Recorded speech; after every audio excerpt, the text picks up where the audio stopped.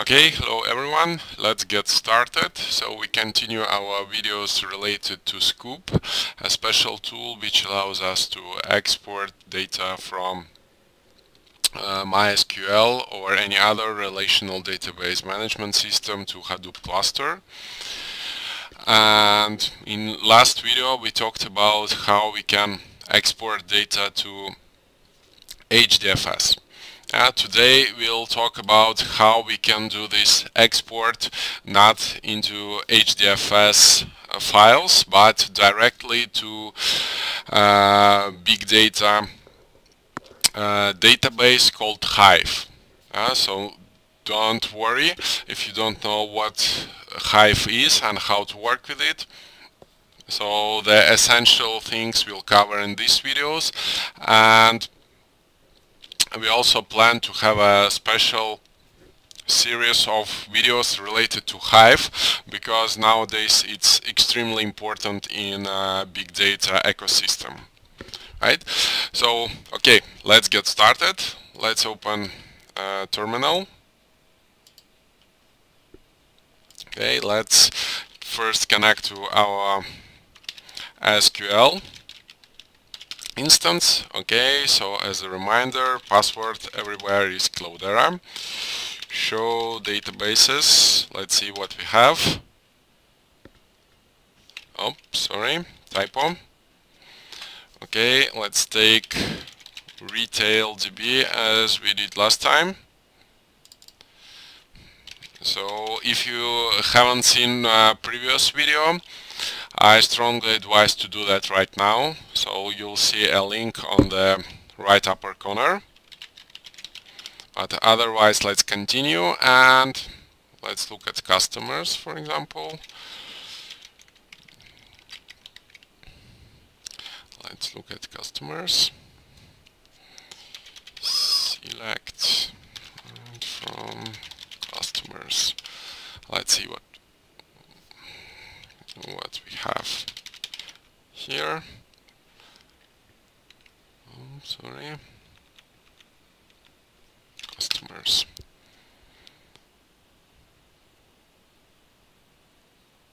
Okay, fine. Seems we have quite much data. That's good, of course. Okay. 12,000 something. Okay, that's good. Okay, let's move to our HDFS Hadoop cluster. Okay, so first let's look around in our Hive database. Okay, so we started by just executing Hive command in our terminal. So that will take some time to start.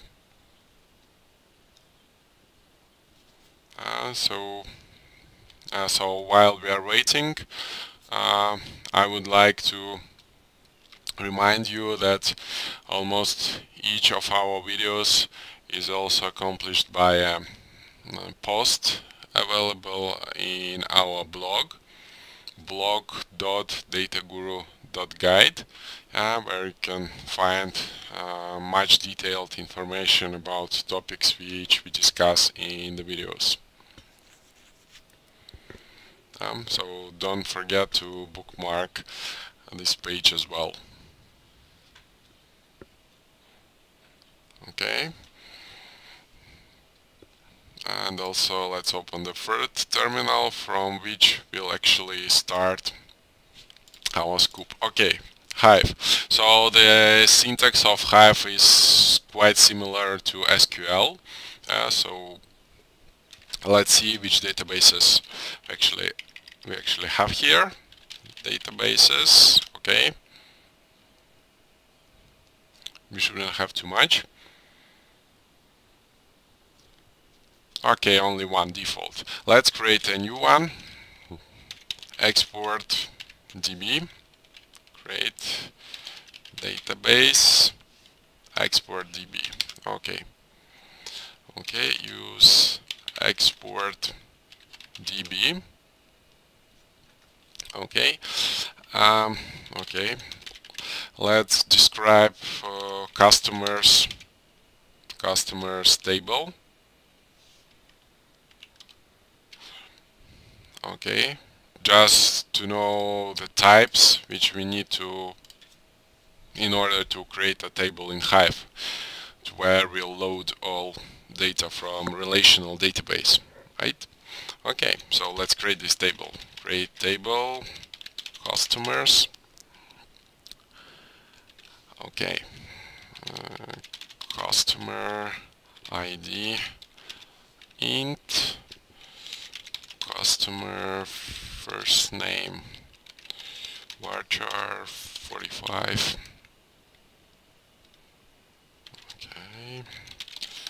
Okay, so that will take some time, of course. Okay, so if you don't want, you can just move to the part where we actually do the export. Okay, let me speed up that a bit.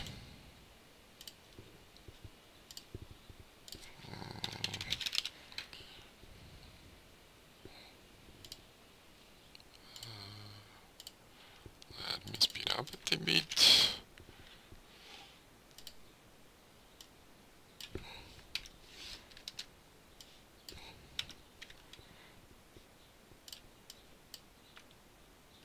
Okay, so now it seems it's not working as fast as I wanted. Okay, last name varchar 45. Customer email varchar. In the next videos, when we'll talk about advanced Sqoop options, we'll see how we can actually do the export without specifying or previously creating a table, a target table, I mean. So how we can make Sqoop do that automatically for us, and basically that the best way how to do that. So, and now we are creating a table manually just to show you how this process works, right? Varchar, and finally customer zip code varchar 45. Okay, customer street, sorry, it should be 255. And of course the names of the columns in Hive, it's not mandatory to have the same naming as it is here. Yeah, so that's just for simplicity. Yeah? So the names of the columns could be different, so the only thing, the number of columns in MySQL should be the same like in Hive, and the data types should also be the same, right? So if we have int or integer, so the same should be in Hive as well. Okay, so it seems okay. Let's check before we begin. Show tables. Okay, we have column table customers. Let's check how many records we have here. We shouldn't have any. Okay, so Hive now starts a MapReduce job to find out how many rows of data we have in this table, but we shouldn't have any. Let's see. Of course, it will take a while. So while it's counting, let's move to Sqoop. Okay, so as usual, Sqoop import connection string connect. So JDBC Java database connectivity. Then we specify that the protocol is MySQL. Then the server name. In our case, it's just localhost. And database name. Database name retail DB.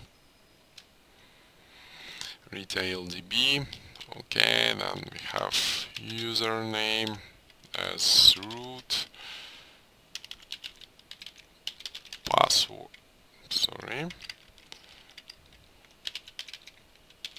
Password as Cloudera. Okay, so table, it's customers. Table customers. Okay, and then we should tell Sqoop something about destination. That means about Hive, right? So first we need to specify the home folder of Hive home. Okay, and in Cloudera distribution it's user, Hive, and warehouse. Okay. The next one is we specify that it's Hive import, so we import data to Hive database. Also, it's usually says that overwrite, so meaning that if this table or any data in the table already exists, we ask Sqoop to overwrite everything. Of course, it's not mandatory, but let's do that now. And finally, table name, to where we want to export. Okay, and here you can see that Hive has counted how many rows of data we have in customers, and as we predicted, it's 0 now. Yeah? And Hive table, so the database name was export DB, and table name is customers. Database name dot table name, that is customers. Okay, let's launch it. Let's launch and see how it works, if it works. It should. So just as a reminder, we didn't have anything here, so the table was completely empty, and in home table, so to say, we had 435. Okay. Okay, and let's see. Okay.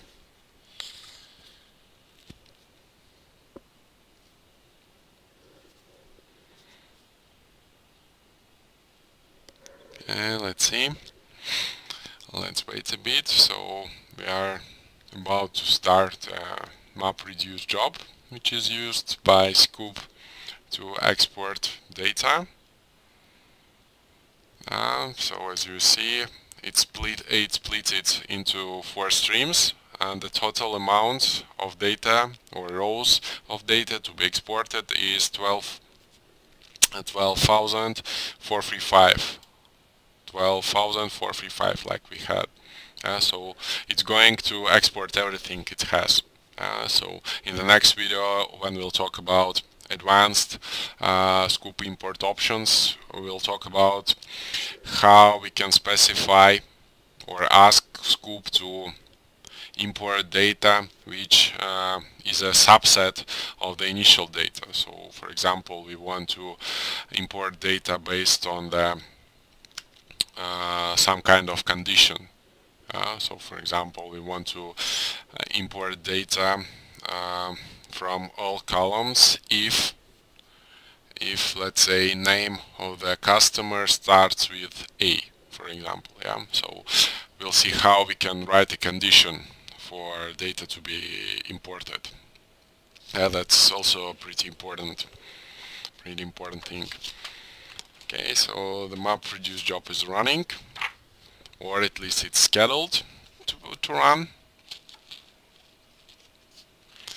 Okay, let's wait a bit. Okay, 50%, that's fine. Almost half. So while we are waiting, just a reminder, don't forget to subscribe to our channel if you haven't done that yet. So you will not miss any videos posted on this channel. Also, Another reminder about our blog, available at blog.dataguru.guide, where we post some articles related to big data, and usually all videos we have on our YouTube channel are accomplished by an article on the blog site. So please don't forget. Okay, seems we are done. Yeah, we are done. Okay, so it retrieved 12,435 records, like we had. Okay, and so it's exported. It's exported to the desired Hive table. Okay, let's check that. So as a reminder, before the Sqoop job, we launched a count job, MapReduce job from Hive console, and the result we got 0, so we didn't have anything. Let's recount it and see. So if everything worked as it should, we now should have 12,435 records in this table. Let's see if it is or it's not. Well, we can assume that it is because we didn't get any errors and it seems everything worked fine. But yeah, let's check. So it will take a while.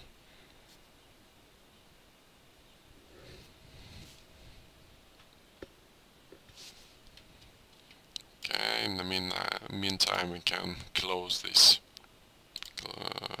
gedit. Okay, MapReduce job. Should have a result soon.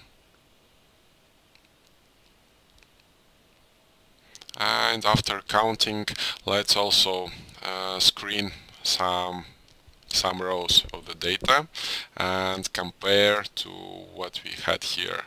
If during export nothing, for example, has been corrupted or mixed up or something like that. So that's also should be checked.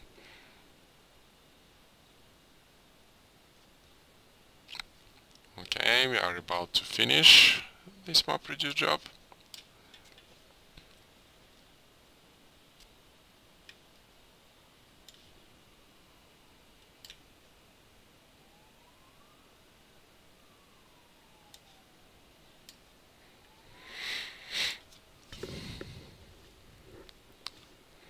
Okay, so reduce part is completed as well. Okay, so as you see, 12,435, like we had in our MySQL table. Okay, and now let's just print out a couple of rows. Customers limit 10, let's say. So we want just to take 10 rows of all this set, out of this set. Okay, so seems to be okay, right? Okay, so that will also conclude our video related to Sqoop import from relational database management system, in our case MySQL, to a big data database called Hive. Okay, so thanks to all for watching. Don't forget to subscribe to our channel. Visit our website, available at blog.dataguru.guide. So if you have any questions or comments, just post them about this video, not above but below the video. But that's all for today. Thanks for watching and see you next time. Bye bye.